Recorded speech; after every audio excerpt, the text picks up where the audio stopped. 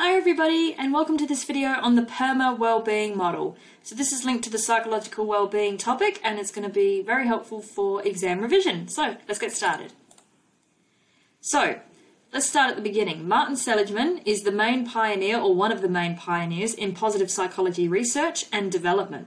So to quote him, positive psychology is founded on the belief that people want to lead meaningful lives and fulfilling lives, to cultivate what is best within themselves, and to enhance their experiences of love, work, and play. So Seligman says psychology should be as concerned with strengths as well as weaknesses, be as interested in building the best things in life as well as interpreting the worst, be as concerned with making the lives of normal people fulfilling as well as healing illnesses, and develop interventions to increase well-being, not just decrease misery. So in a previous video, I talked about the definition in general of psychological well-being and positive psychology, and that's definitely fueled by Martin Seligman and his work. So not only focusing on treating mental illness, but also looking at how we can cultivate people to flourish and be concerned with the good rather than just the bad. So, very, very important part of psychological research linked to positive psychology. So the aim of positive psychology, according to Seligman, is to help people flourish. So flourishing focuses on the strengths and character of the individual. This then helps them build resilience to overcome challenges and build well-being. So this capacity creates better, stronger, and more positive relationships between individuals, families, and institutions. So again, like I said, positive psychology is still fairly new in terms of science. We've got a long way to go in terms of objectifying it. But the PERMA model has been studied and is one of the main structures that is in place that has been proven to increase overall well-being and happiness. So the flourishing and well-being theory, let's go into this in more detail. The goal of the well-being theory is to increase flourishing by increasing these 5 elements. So positive emotion, engagement, relationships, meaning, and accomplishment. Now this is shortened to the acronym of PERMA. So the PERMA well-being theory states that if we actively choose to increase these 5 elements as best we can, we should become happier or have higher well-being. So let's go through each of them in more detail. So positive emotion is one of the cornerstones to well-being. Kindness, gratitude, hope, contentment are all positive emotions that contribute to the pleasant life.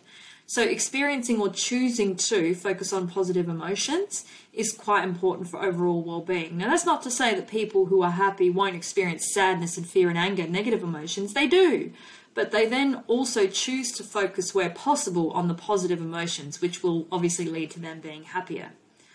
Next we have engagement. So much like positive emotion, it's a subjective element to well-being. Engagement is about being totally absorbed or in the zone or in a state of flow by a present task where time and self-consciousness seem to cease. So a person is completely absorbed in the task that they're doing and really committing themselves to it, whether this is work or play or a hobby or a task.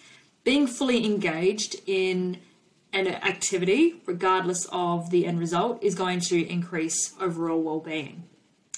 Relationships are an important part of well-being. So people who maintain strong positive relationships are generally happier in life. We are social creatures who need to connect with one another.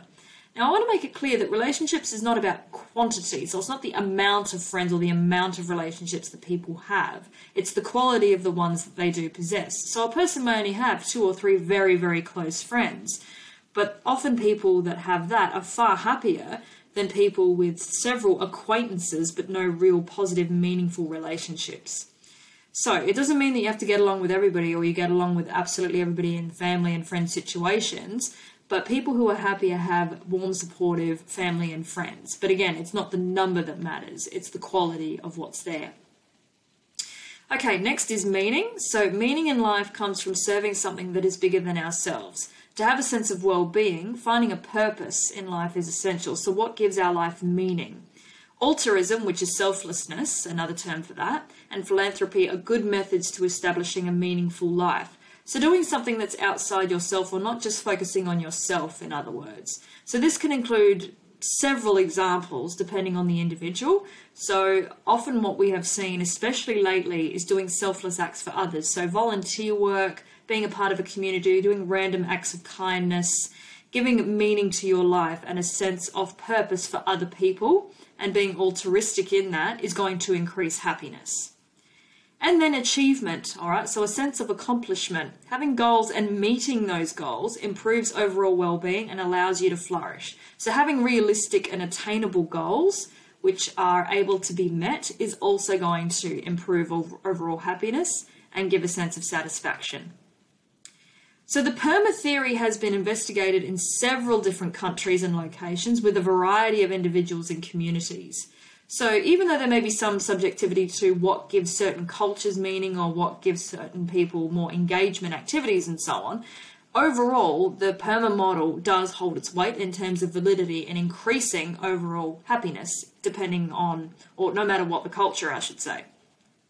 So some aspects, again, may be more dominant in some people compared to others, but all contribute to happiness and well-being, either objectively or subjectively.